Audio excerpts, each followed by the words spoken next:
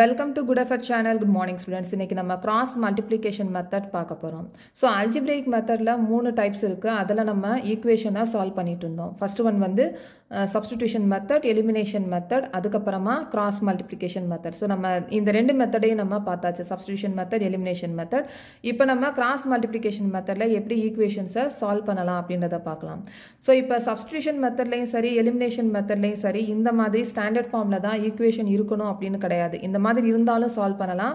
அப்படி இல்லனா கான்ஸ்டன்ட் வந்து ரைட் ஹேண்ட் சைடுல இருந்தாலும் நம்ம சால்வ் பண்ணலாம். பட் கிராஸ் மல்டிப்ளிகேஷன் மெத்தட்ல இந்த மாதிரி தான் ஸ்டாண்டர்ட் ஃபார்ம் எப்படி இருக்கோ இதே மாதிரி தான் நமக்கு ஈக்குவேஷன் இருக்கணும். அப்படி இருந்துச்சுனா நம்ம சால்வ் பண்ணிடலாம். கிராஸ் மல்டிப்ளிகேஷன் மெத்தட்ல சொல்யூஷனை சால்வ் பண்ணிடலாம். இப்போ கிராஸ் மல்டிப்ளிகேஷன் மெத்தட்னு சொல்லும்போது இதுதான் ஃபார்முலா. இந்த ஃபார்முலாவை பை ஹார்ட் பண்ணிக்கணும். அப்படி இல்லை அப்படின்னா எப்படி ஈஸியாக பண்ணலாம் அப்படின்றதையும் நம்ம பார்க்கலாம். ஓகே, ஸோ இப்போ இதில் என்னென்னா எக்ஸோட வேரியபிள் எக்ஸ் வேரியபிள் இந்த எக்ஸ் ஒய் அப்படின்றது வேரியபிள், இந்த 1 அப்படின்றது கான்ஸ்டன்ட். ஓகே, ஸோ இதை நம்ம 1 சொல்லிடலாம், இது 2, இது 3. ஓகே, ஸோ இந்த எக்ஸ் இந்த ஈக்குவேஷன் 1 இருக்குல்ல, இந்த 1ஓட இந்த 3ஐ ஈக்குவேட் பண்ணும்போது எக்ஸோட வேல்யூவை கண்டுபிடிச்சிடலாம். ஓகே, ஸோ இந்த வேரியபிள் இது கான்ஸ்டன்ட், இது ரெண்டுமே ஈக்குவேட் பண்ணும்போது எக்ஸோட வேல்யூவை நம்ம கண்டுபிடிச்சிடலாம். அதே மாதிரி இந்த 2வையும் 3ஐயும் ஈக்குவேட் பண்ணும்போது ஒய்யோட வேல்யூவை நம்ம கண்டுபிடிச்சிடலாம். ஓகே, ஸோ எப்படி கண்டுபிடிக்கலாம் அப்படின்றத நம்ம பார்க்கலாம். ஃப்ரம் 1 and 2, ஃப்ரம் 1 and 3 இந்த வேரியபிளையும் இந்த கான்ஸ்டன்ட்டையும் ஈக்குவேட் பண்ண போகிறோம். ஸோ நம்ம ஈக்குவேட் பண்ணும்போது எக்ஸோட வேல்யூ கிடச்சிடும். ஸோ 1 and 3ன்னு போட்டிருக்கேன். ஸோ 1 வந்து எக்ஸ் பை, ஸோ இப்போ நான் இங்கே 1 and 3 எழுதியிருக்கேன். 1 and 3 ஈக்குவேட் பண்ண போகிறேன். ஸோ ஈக்குவேட் பண்ணும்போது நம்ம இதை கிராஸ் மல்டிப்ளை பண்ணிடலாம்.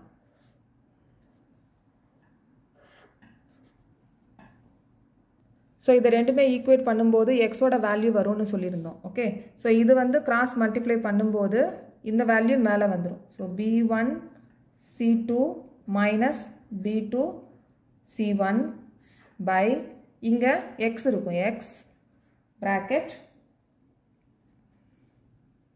X bracket a1 b2 minus a2 b1.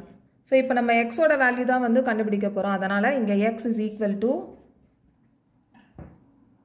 இப்போ நம்ம கிராஸ் மல்டிப்ளை பண்ணியிருந்தோம்ல, இந்த எக்ஸ் வந்து நமக்கு லெஃப்ட் ஹேண்ட் சைடாக வந்துடும். ஓகே, அப்போ X is equal to b1 c2 minus b2 c1 by a1 b2 minus a2 b1. இதே மாதிரி நம்ம ஒய்யோட வேல்யூவை கண்டுபிடிக்கணும். ஃப்ரம் 2 and 3, இப்போ நம்ம எப்படி 1 and 3 நம்ம ஈக்குவேட் பண்ணி இந்த எக்ஸோட வேல்யூ கண்டுபிடிச்சோமோ அதே மாதிரி ஃப்ரம் 2 and 3 இது ரெண்டையும் நம்ம ஈக்குவேட் பண்ணி ஒய்யோட வேல்யூவை கண்டுபிடிக்கணும்.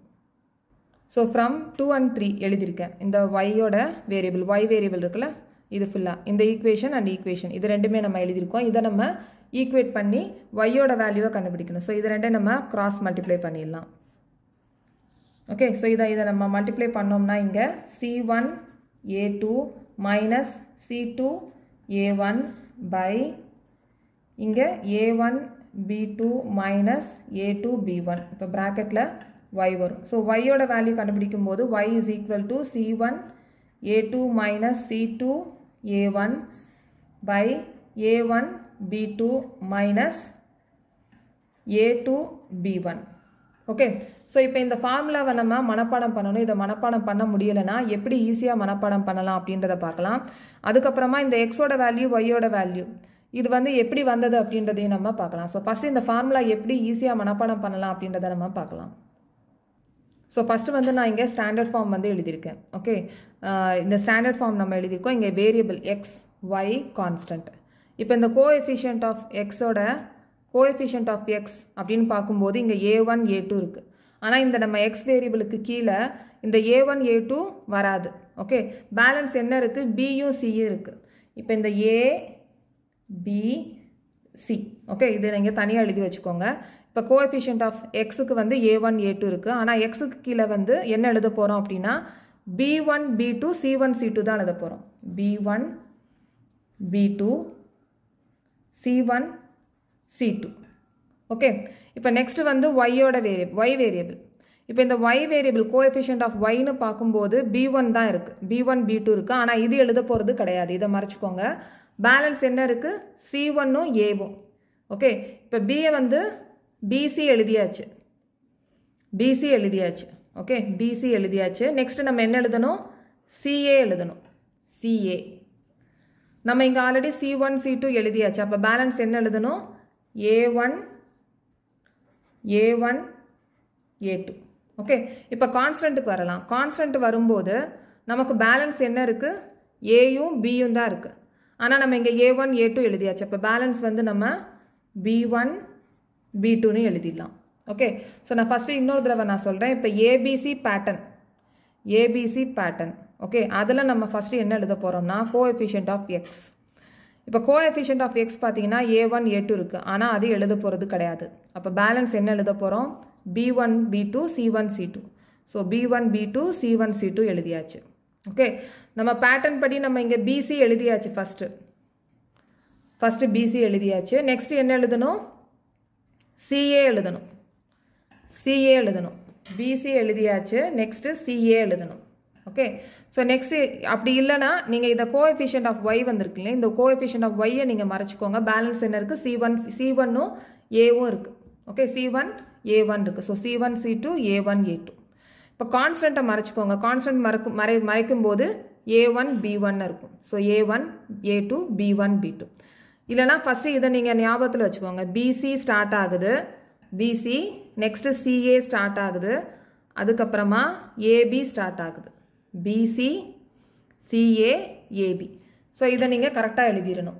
ஓகே, ஸோ இதை எழுதி முடித்ததுக்கப்புறமா இங்கே எக்ஸ் பை, ஸோ இது ஃபஸ்ட்டு கீழேருந்து மேலேருந்து கீழே க்ராஸ் பண்ணிடலாம். மேலேருந்து கீழே க்ராஸ் பண்ணும்போது இது ப்ளஸ். ஓகே, கீழேருந்து மேலே க்ராஸ் பண்ணும்போது இது மைனஸ். ஓகே, ஸோ இப்போ ப்ளஸில் சொல்லியிருக்கோம்ல இந்த பாசிட்டிவ், இது வந்து முதல்ல எழுதிடணும். அப்போ B1 C2 மைனஸ் வந்து கீழேருந்து மேலே போகுதில்ல, இதுதான் இந்த க்ராஸில் மல்டிப்ளை பண்ண போகிறோம். So B2 C1 okay is equal to Y by, இங்கே திருப்பி மேலேருந்து கீழே பாசிட்டிவ் C1 A2. இப்போ கீழேருந்து மேலே நெகட்டிவ். ஓகே, ஸோ மைனஸ் போட்டலாம். Minus C2 A1 is equal to 1 by, திருப்பி கீழேருந்து மேலே பாசிட்டிவ் ப்ளஸ். ஸோ முதல்ல இது எழுதிடலாம். A1 B2 மைனஸ், இப்போ கீழேருந்து மேலே negative minus A2 B1. So இந்த மாதிரி ஃபார்முலாவை நம்ம ஈஸியாக எழுதிடலாம். ஓகே, ஸோ இந்த coefficient of X Y constant இதை நீங்கள் கரெக்டாக எழுதிட்டீங்க அப்படின்னா இது ஈஸியாக ஃபார்முலாவை நம்ம எழுதிடலாம். ஓகே, ஸோ இதில் வந்து ஒரு கன்ஃபியூஷனும் கிடையாது. இதில் வந்து பிசிஏபி இந்த பேட்டர்னை நீங்கள் மனப்பாடம் பண்ணி வச்சுக்கோங்க. பிசிஏபி. ஸோ பிசிஏபி அவ்வளோதான். B1 B2 எழுதிடலாம். C1 C2 A1 A2 B1 B2. அதுக்கப்புறமா கிராஸ் மல்டிப்ளை பண்ணும்போது இங்கே மேலேருந்து கீழே வரும்போது பாசிட்டிவ், அதனால் அதை நம்ம முதல்ல எழுதிடலாம். கீழேருந்து மேலே போகும்போது negative, so minus B2 C1.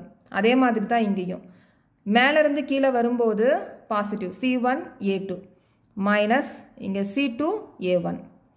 அதே மாதிரி இங்கே மேலேருந்து கீழே வரும்போது positive A1 B2 minus A2 B1. Okay, so இந்த ஃபார்முலா எப்படி வந்தது அப்படின்றத நம்ம பார்த்தாச்சு. நெக்ஸ்ட் வந்து எக்ஸோட வேல்யூ ஒய்யோட வேல்யூ எப்படி வந்தது அப்படின்றத நம்ம பார்த்துடலாம்.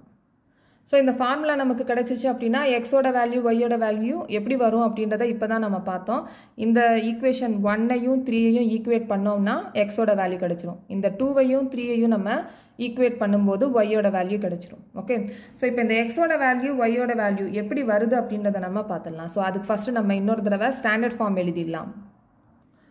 ஓகே, இப்போ வந்து ஸ்டாண்டர்ட் ஃபார்ம் நான் எழுதியிருக்கேன். இப்போ வந்து எலிமினேஷன் மெத்தடில் ஈக்குவேஷனை நம்ம கண்டுபிடிக்கணும் அப்படின்னா எப்படி கண்டுபிடிப்போம்?